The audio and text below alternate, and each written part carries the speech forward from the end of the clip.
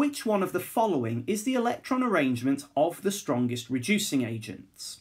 Now, reducing agents cause something else to be reduced by giving away their electrons to that substance, which then gains them.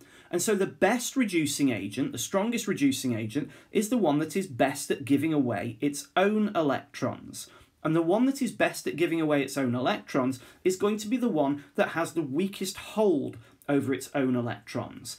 And as we know, as an atom gets larger and its outer electrons get further from the nucleus, those outer electrons are lost more easily because they've got less of an attraction to the nucleus and the nucleus is shielded.